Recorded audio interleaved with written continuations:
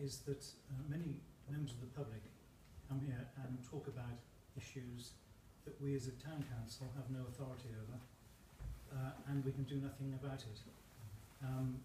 I'm myself and my fellow ward councillor hold surgeries once a month, and that's our way of trying to communicate with the public.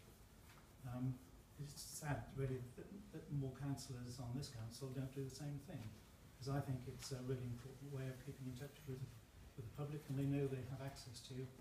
I get lots of emails every week and telephone calls, but that's always been the case since I first became a councillor about 18 or 19 years ago on this council.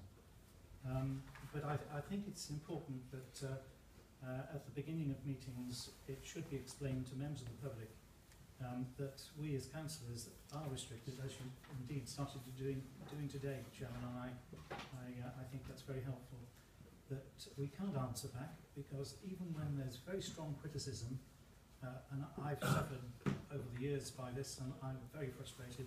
For good reason. Accusations made, and people make remarks, and I can't answer back. Evidence. And when I try to answer back, I would prefer not to be interrupted, if you don't mind. Mrs. Hennessy. We don't like being interrupted either. Mrs. Hennessy, please. There's evidence against Mr Pasley. Mrs. Hennessy, please do not say anything more. It is no longer public participation.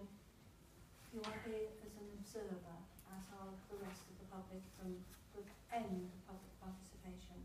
So please do not interrupt again. Thank you. So when I attend a town council meeting, I feel I'm here as a town councillor, not as a North Somerset unitary councillor. And as difficult as it is sometimes to not be drawn into the debate and to say, well, I know about that, and then to almost take over the conversation, but that wouldn't be fair. That wouldn't be fair to my fellow town councillors. So I think it's very important that